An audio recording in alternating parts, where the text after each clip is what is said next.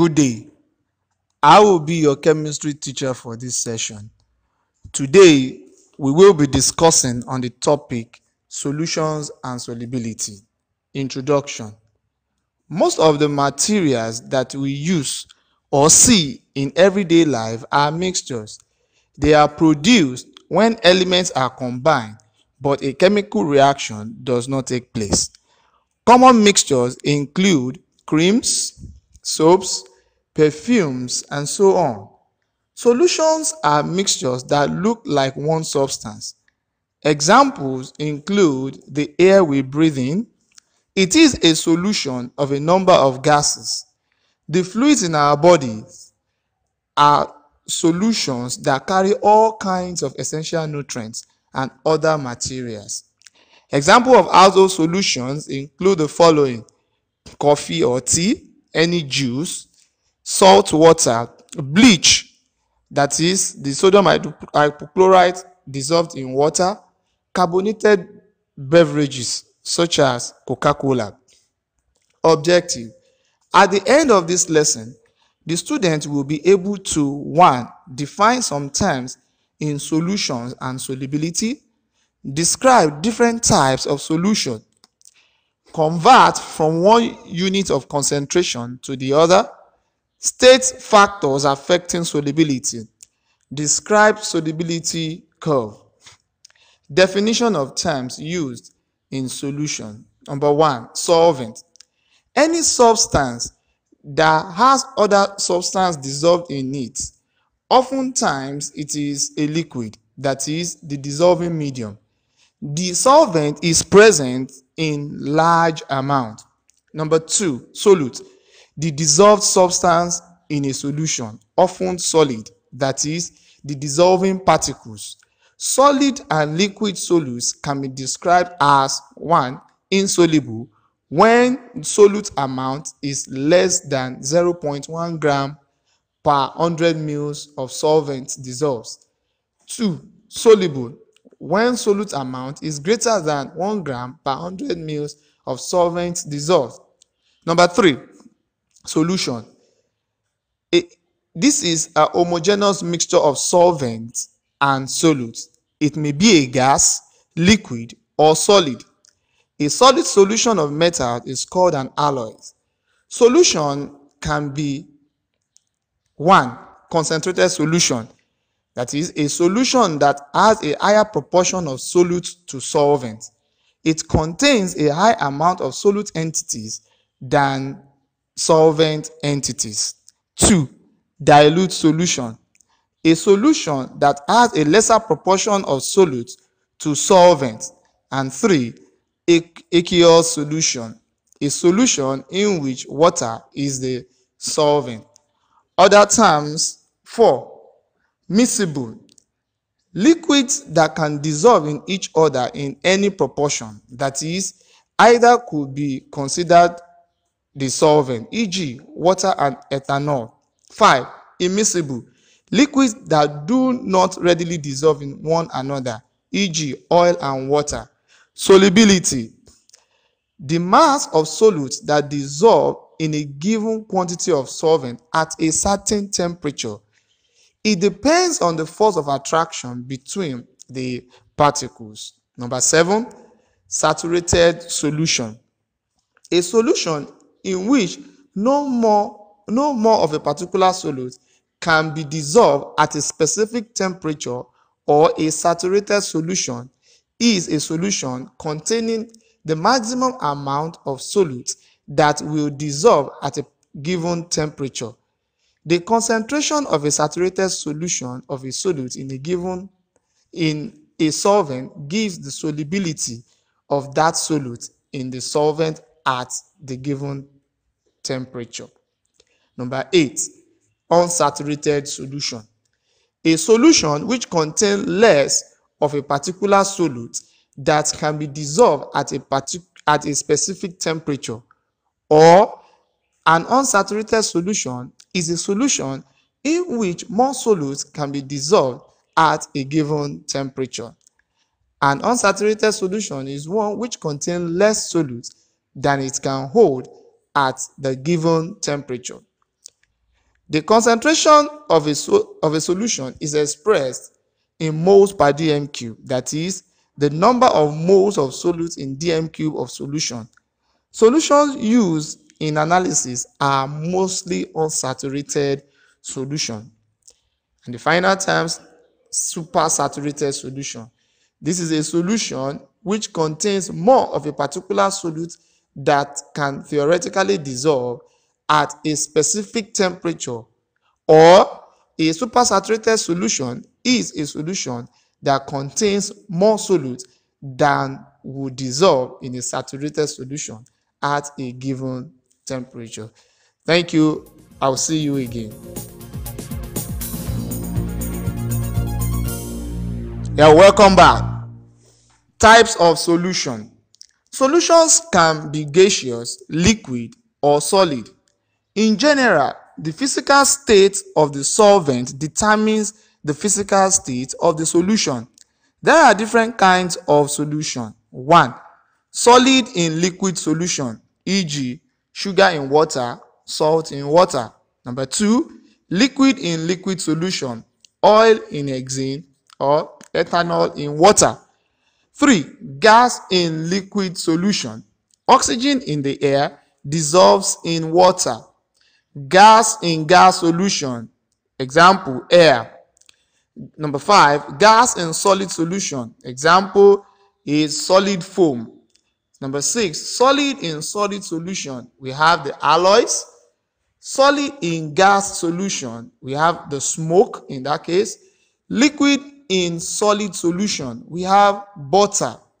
Liquid in gas solution, we have aerosol, fogs, etc. There are some forces that contribute to the dissolution of solutes in solvent. These are 1. Ion dipole force. 2. Hydrogen bonding. 3. Dipole-dipole forces. 4. Dispersion forces. Now we move on to true solution, suspensions, and colloidal solution. Based on distinct properties, solutions can be classified into true solution, suspensions, and colloid. This classification is necessary to understand the concept of colloidal solution and distinguish it from the rest of the types. True solution. A true solution is a homogeneous mixture of two or more substances in which substance dissolved, that is solute, in solvent has the particle size of less than 10 raised to power minus 9 meter or 1 nanometer. Simple solution of sugar in water is an example of a true solution. Particles of true solution cannot be filtered through filter paper and are not visible to naked eye. True solution is transparent. Suspensions. Suspension is a heterogeneous mixture in which particle size of one or more components is greater than 1000 nanometer. When mud is dissolved in water and stirred vigorously, particles of mud are distributed evenly in water. After some time, the particles of this solution settle under water due to influence of gravity. This solution is an example of suspension. Particles of suspension are big enough to be seen with the naked eye, and thus suspensions are opaque. Colloidal solution. Colloidal solution is a heterogeneous mixture in which particle size of the substance is intermediate of true solution and suspension, that is between 1 to 1000 nanometer. Smoke from a fire is an example of a colloidal system in which tiny particles of solid float in air. Just like true solutions, colloidal particles are small enough and cannot be seen through naked eye. They easily pass through filters, but colloidal particles are big enough to be blocked by parchment paper or animal membrane. Colloidal solution is translucent. Concentrations. The strength of a solution is expressed in terms of the amount in the given volume of solvent, which is referred to as concentration of the solution. It is expressed in grams per dm cube or moles per dm cube, or grams per liter or mole per liter. Concentration mathematically equals to amount of solute over volume of solvent. The SI unit of concentration is moles per dm cube. It can also be expressed in percentages. In general, percentages can be defined as parts over whole times 100. In chemistry, we are usually interested in percentage by mass, and percentage by mass equals to mass of the part over total mass times 100%. There are three commonly used percent measurements for concentration. 1. Weight per weight. 2. Volume per volume. And 3. Weight per volume. Weight per weight, that is gram of solute over gram of solution times 100%. Percentage volume by volume is volume of solute over mils of solution times 100%. Weight per volume equals to grams of solute over mils of solution. Thank you. I'll meet you again.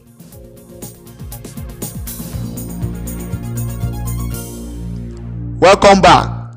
Now we go to solubility. Solubility is the maximum amount of a substance that will dissolve in a given amount of solvent at a specific temperature.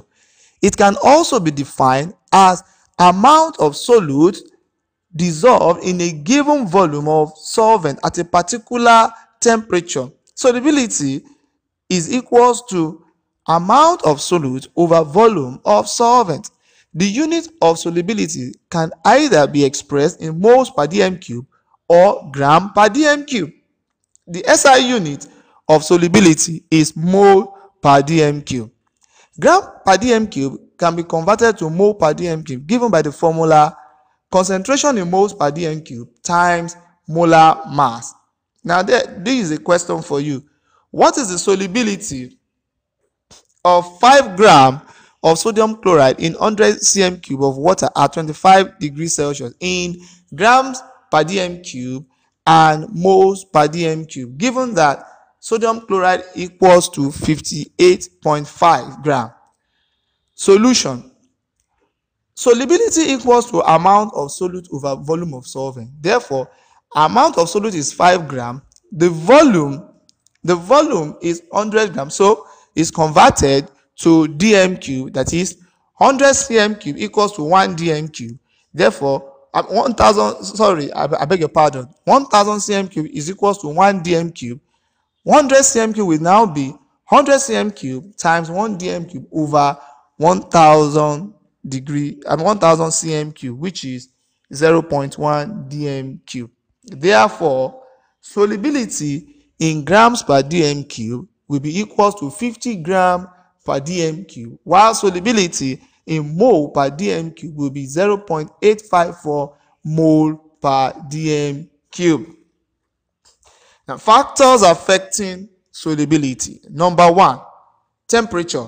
Basically, solubility increases with temperature. In solid, the solubility of most solid increases as the temperature increases. In liquid, the solubility of liquid is not greatly affected by temperature. In gas, the solubility of gases decreases as the temperature increases. At higher temperatures, particles of gas move faster and can leave the solution. Number 2, polarity. In most cases, solutes dissolve in solvents that have similar polarity, that is, like dissolve like. Compounds with certain characteristics will dissolve other compounds with similar characteristics. Number 3, pressure. Pressure has no real effect on solid and liquid solutes, but the solubility of a gas in any solvent is increased as the pressure over the solvent increases. That is, the higher the pressure, the more gas that dissolves, according to Airy's law. Number 4, molecular size. Smaller particles are usually more soluble than larger molecules. 5, stirring. It increases the speed of dissolving. Number 6, pH. In general, For an ionic compound with a basic anion, solubility will increase as the pH of the solution decreases. Solubility curve. The solubility of a given substance at a given temperature can be determined from its solubility curve. Solubility curve can be used to determine the amount of substance deposited when the solution is cooled. Solubility of different substances at a particular temperature can be determined. The curved line drawn on a graph showing the relationship between temperature and solubility of a substance at different temperature is called a solubility curve. On a graph, the variation in temperature are plotted on the x-axis and the solubility is plotted on the y-axis. Temperature plays an important role in solubility because the solubility of a substance is different at different temperatures. Importance of solubility curve. Solubility curve can be used to determine the amount of substance deposited when the solution is cooled. Solubilities of different substances at a particular temperature can be determined. Now, the importance of solubility is as given below. Number one, the solubility of a substance at a particular temperature can be determined. Number two, solubility process of a given substance at any temperature can be determined. 3. The solubility curve helps us to predict which substance will crystallize out first from a solution containing 2 or more solids. The solubility curves help us to compare the solubility of different substances at the same temperature. Number 5 is that it brings the change in the solute composition substance. And lastly, it gives a clear idea that solubility of substance changes with temperature. Thank you, and I will see you again.